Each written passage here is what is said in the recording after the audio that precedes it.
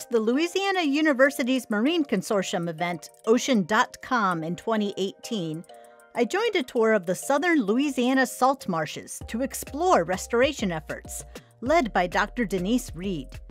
One part of the trip served as the inspiration for this addition to my Stitching Hope for the Louisiana Coast project, where I am quilting stories of coastal optimism. This was the first stop of the field trip. Originally, this area was completely underwater, but now this area is becoming stabilized by the dredged material and plant growth. This ground sunk slightly under our feet as we walked around. You can still see the tire tracks of the tractors as this material was pushed and moved. Around the edge is a rim of material higher in elevation, a containment berm to prevent the sediment from being eroded away. In time, this spot will transition to a wetland with a rich fisheries habitat. To tell this story, I decided to use various batik-patterned fabrics across a set of 4 panels. I created the quilt design on my own, keeping the fabric cuts and displays simple, while letting the fabric designs indicate the physical environments. I chose a glittery white and gray fabric for the borders and binding to complement the batiks, while not competing with the blue, green, yellow, and brown colors I used for each square. For my first block, I selected this blue fabric with gold highlights to represent shallow water. On our field trip, we traveled by boat to a location that used to be entirely open water, but now sediments have been brought into the area so that a salt marsh could be quickly established. The sediment volume is brought in as a slurry using a dredge.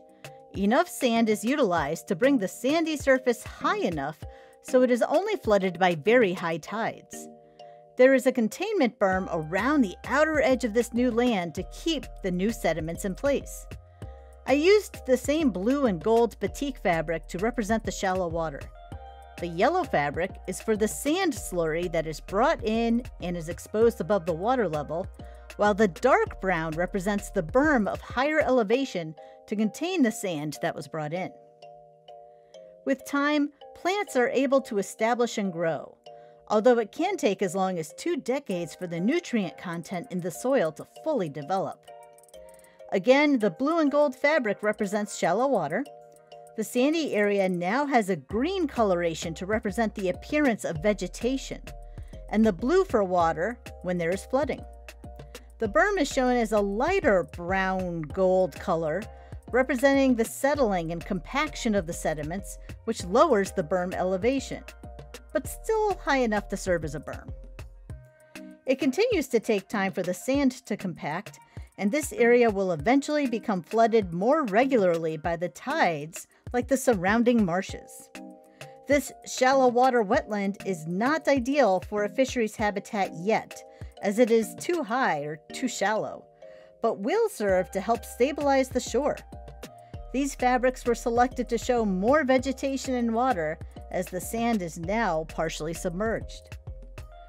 For the back of the quilt, I selected this fabric that looks like mud cracks.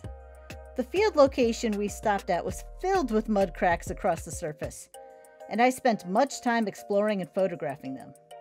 I have a special connection to mud cracks, as my very first undergraduate research experience in my junior year of college focused on studying mud cracks. It was nice to reconnect with this sedimentary structure. Importantly, the cracks here are making room for new plant growth. This is my story of coastal optimism, a story of how humans can dredge sediment from one location in a bayou to another to provide stability in the coastal zone.